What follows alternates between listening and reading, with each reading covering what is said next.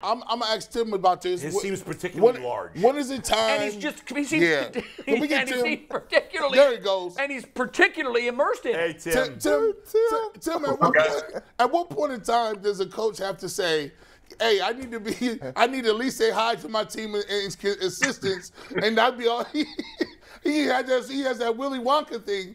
You come in, Stefanski's like, are you good? He's like, I've been here doing my plays. I say good day, sir. Can we go over some special teams, Coach? No. You took my God stoppers. Tim, when is he going to give up the play calling, or when should it be something that you say, it's time for you to be a CEO and not so micromanaging on the offense? He ain't micromanaging. He ain't even macromanaging. Yeah, I would say it's probably time right now. I don't know if he's going to do it, though. I mean, he is this offense is his baby, and he, like you guys said, he's got that play sheet. He's holding on to that thing like a security blanket. I don't see him giving up any play calling duties anytime I'd like to get a hold of that and have a ceremonial burning of the play sheet. He holding on to the play sheet like Auburn holding on to Bo Jackson. It's so maddening. And Tim, I know all coaches have them, but I can't remember a cutaway this year of Kevin Stefanski that I didn't see the play sheet. It was just front and center all season long. It drove me nuts. Yeah, every time, Jay. Like you said, same exact look, same exact expression on his face. No matter what was going on throughout the game, whether we're winning, we're losing, we just turn the ball over. Whatever it was, it's the play sheet. Right? All the answers are on the play sheet, I guess. Right? Tim, would that drive you crazy? I mean, as a player, and does it? But if you take Stefanski's play calling away, what's the point of keeping him?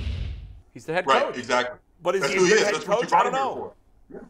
Is he the right coach?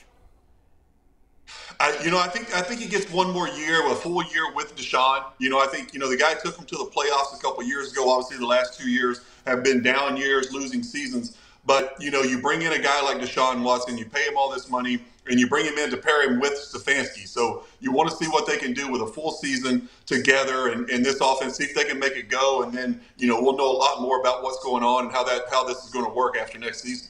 Hey, Tim, that's you from Kentucky. Hold on, y'all done run more people out of Kentucky coaching than anybody can think of. Yeah, but one of them's coming home. One of them's leaving an NFL job to go back to Kentucky. Kentucky people don't play. They like, you out of here. Right. We'll get rid of him pretty quick around here. Right. Tim, what's going on with Deshaun Watson? Yeah, I'm a little concerned. I'm a little concerned from a quarterback standpoint. What you seeing? I think the same thing you guys are. I really didn't expect a whole lot from him coming into this season because of the 2 years off and playing in a new system. But, he just has kind of looked so inconsistent. It's really kind of disappointing. He's been such a great player the first few years of his career in Houston. But this year it's just, you see a few flashes here and there throughout games like, oh, that looks like Deshaun Watson that I'm used to seeing. And then it's, just inconsistent. Accuracy is very inconsistent. Decision-making, he's holding on to the ball way too long, in my opinion. When Jacoby was in there, Jacoby was getting rid of the football really quickly.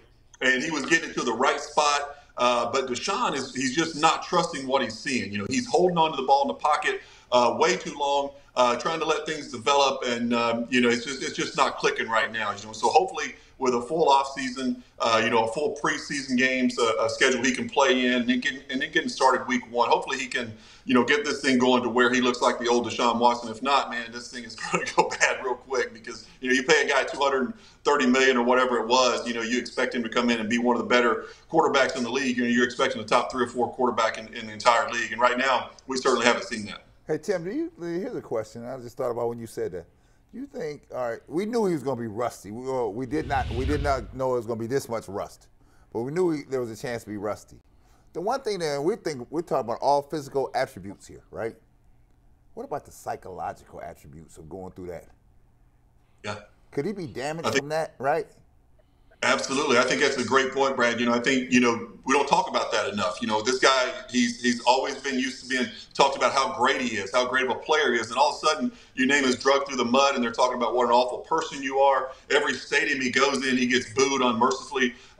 People are just, they can't stand him. Anytime he goes on the road, I can't imagine what those fans are saying to him when he's coming, out of the tunnels and on the sidelines and things like that. I'm sure he just gets harassed nonstop by by the opposing team's fans. So certainly that will take a toll on you mentally. I don't know how he gets through that. Hopefully he's got some type of counseling going on where he's seeing somebody and talking through things, because that will beat you down mentally. Absolutely, and that's that's something he's going to have to deal with the rest of his career. To that point, we've talked about Carson Wentz last week. Carson Wentz was a guy very much like Deshaun Watson, who was poised on that doorstep of his next step in his evolution. You thought was going to be an NFL MVP. And Carson Wentz was right there. I think you could make a case Deshaun Watson was very close to making that move. And since we've seen Carson Wentz come completely unglued, he's failed in 2 cities post-Philadelphia. And a lot of people are now wondering, is his career over? And that's the cautionary tale of what can happen to a quarterback when this muscle gets screwed up. And Brad, to your point, and Tim, yours, I don't know how you figure out if that's the problem, but if it is, can it be fixed? Did you ever get into ruts mentally that, like a golfer with the yips, you were able to work out of?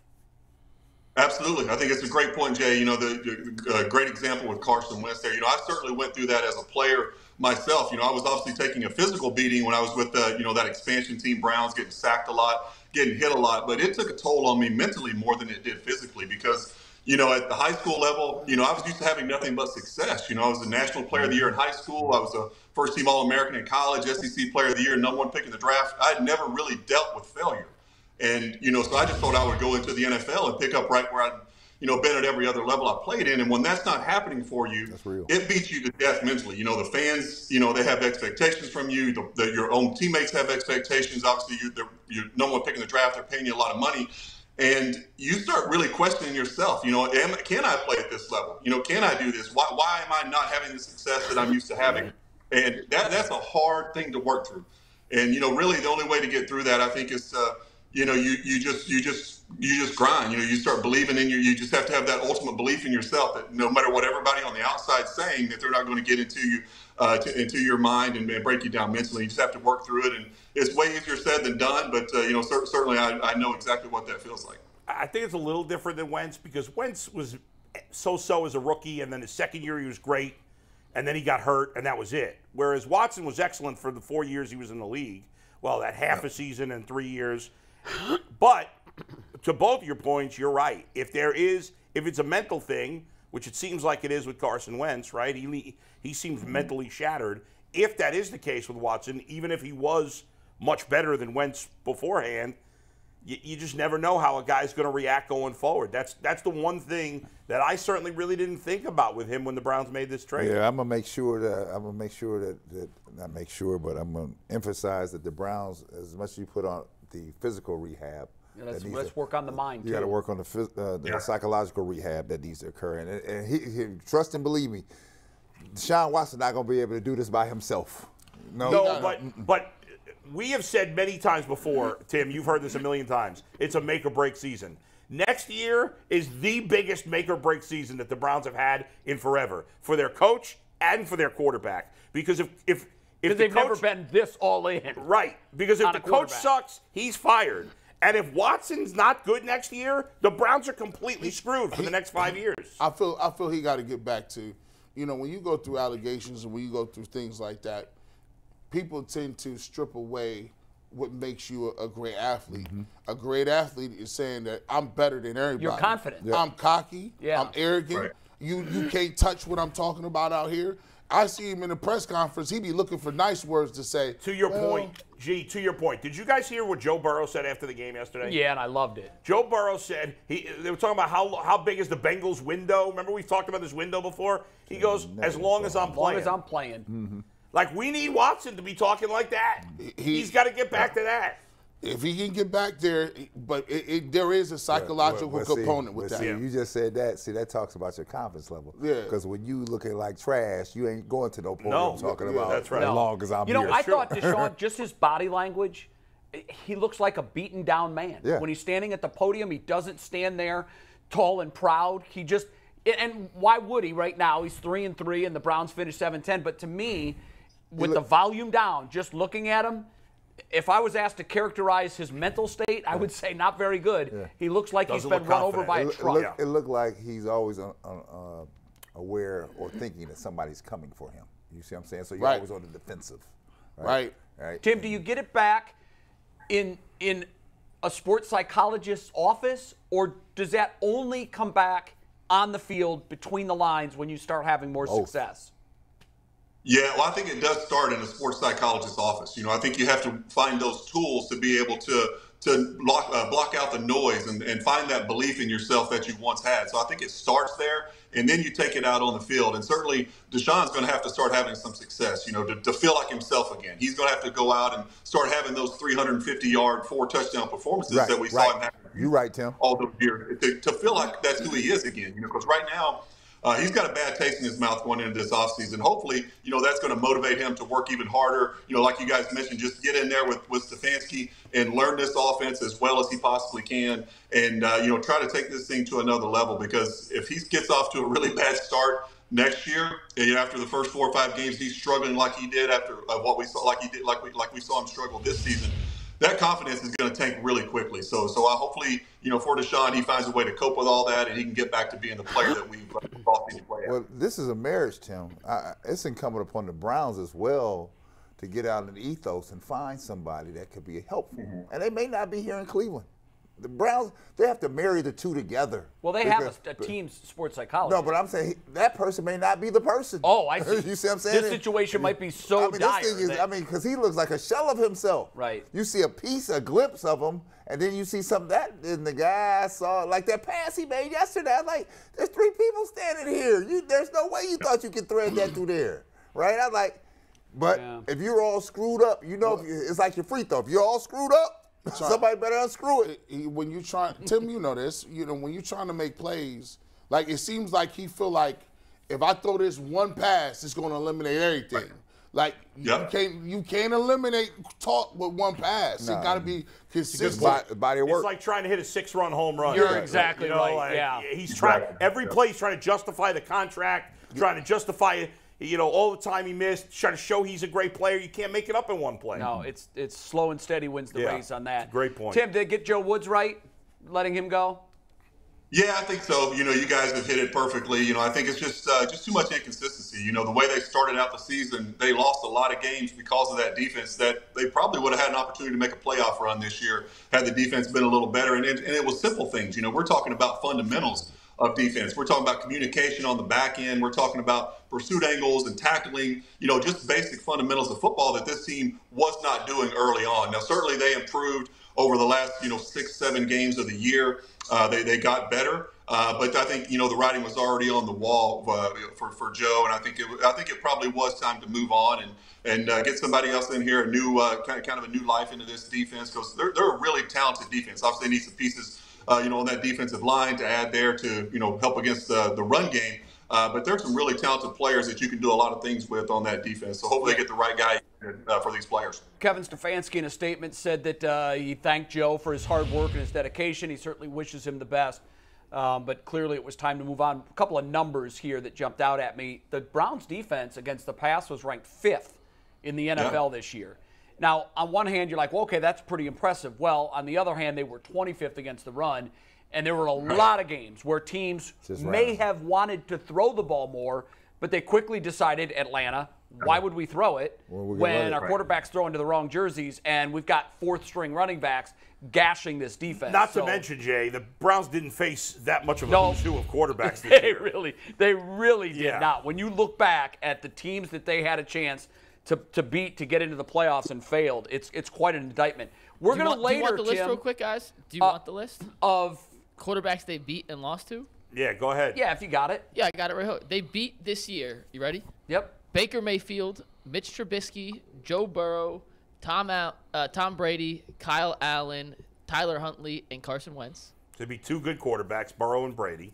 And they lost to Joe Flacco, Marcus Mariota, Justin Herbert, Bailey Zappi, Lamar Jackson, Tua Tagovailoa, Josh Allen, Joe Burrow, Andy Dalton, and Kenny Pickett. So they played. That's a mixed bag. If I include Tua, they played 7 good quarterbacks in 17 games. Yeah, and that should be a recipe for making the playoffs. Yes. Tim, later in the program, we're going to play a game called One Name Blame Game. Here's the way it works.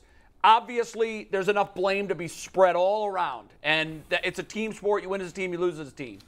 But in the one name blame game, you have to just name one guy most responsible for what we saw on the field this year. Who's your name? Man, I guess you got to go with Stefanski. He's in charge of this deal. So I think you start there, and it's hard to point the finger anywhere else. So it always starts at the leadership at the top. So I'd have to go there. Yeah, well, that's a strong answer. Yeah. And I'm sure that there will be others that name Kevin Stefanski in the one-name blame game. Before we let you go, and first of all, I want to thank you. What an enormous help you have been to the Ultimate Cleveland Sports Show during this Browns season. We needed that voice of reason, that voice of expert at the quarterback position.